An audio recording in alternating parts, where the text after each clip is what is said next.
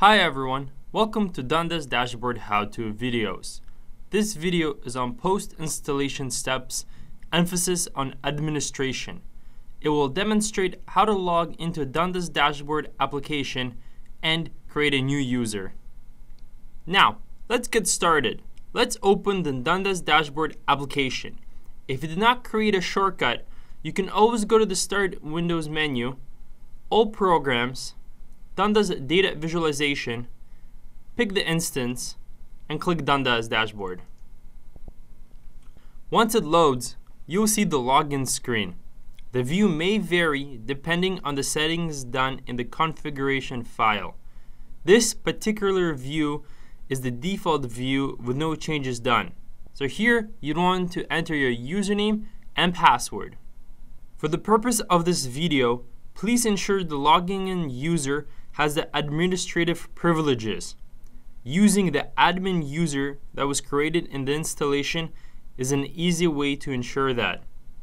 Note, you can always reset the forgotten password of the admin by using the Reset Admin Password tool, which comes with the installation of Dundas Dashboard.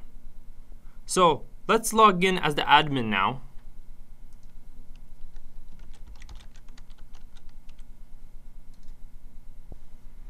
Once inside, navigate to the Administration tab, which is on the bottom left-hand side.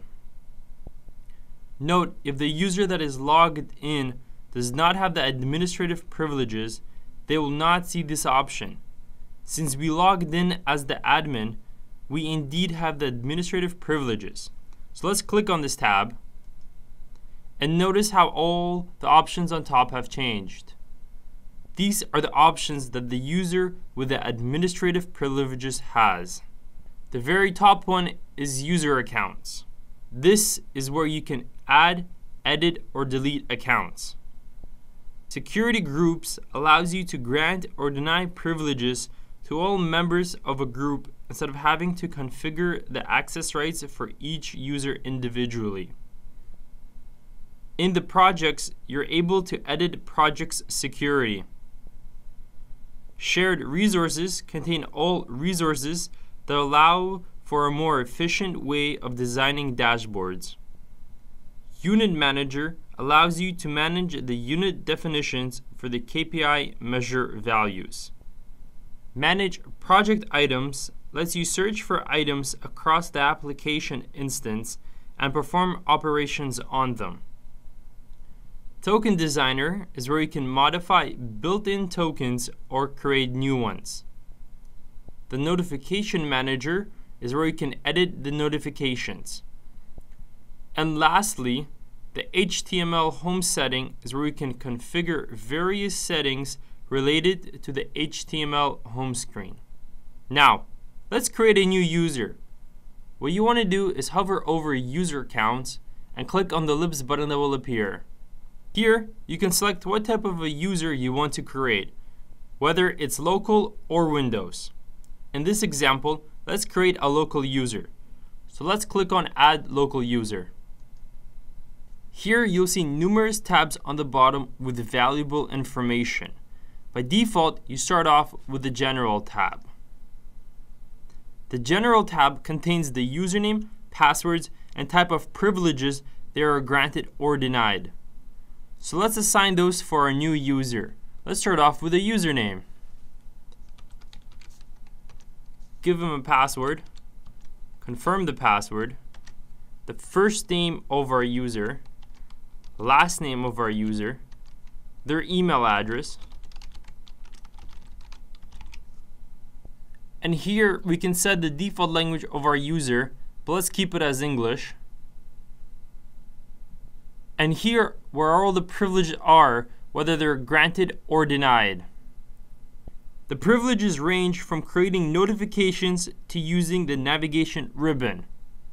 As mentioned earlier in the video, the user that is logging in should have the administrative privileges. To grant the administrative privileges for our user, it will be this one right here.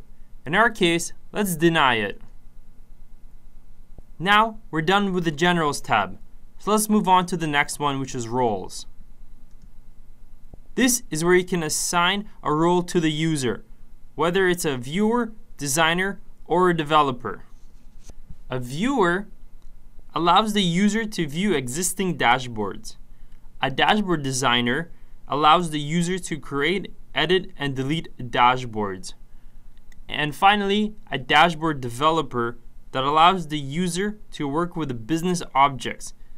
In our case, let's assign them as the dashboard developer. Let's save this user for now by clicking the Save button. Once we actually save, this is when the user will actually be created. You can tell the user has been created because their username will appear under user accounts. What we did so far is the minimal requirement to successfully create a new user. Now, let's go over the other 3 tabs on the bottom just to show what they are. Groups containing this account shows what group this user belongs into. Project access rights shows the overall access level for each project.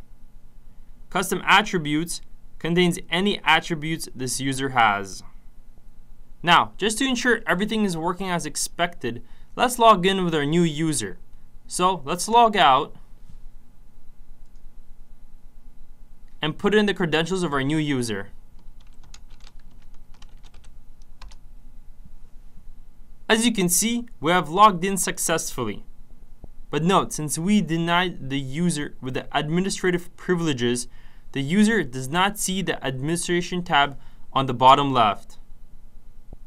For more information on what we discussed in this video can be found on our support site, support.dundas.com. Some key articles are shown on the screen now. Please feel free to visit them and read up on the information.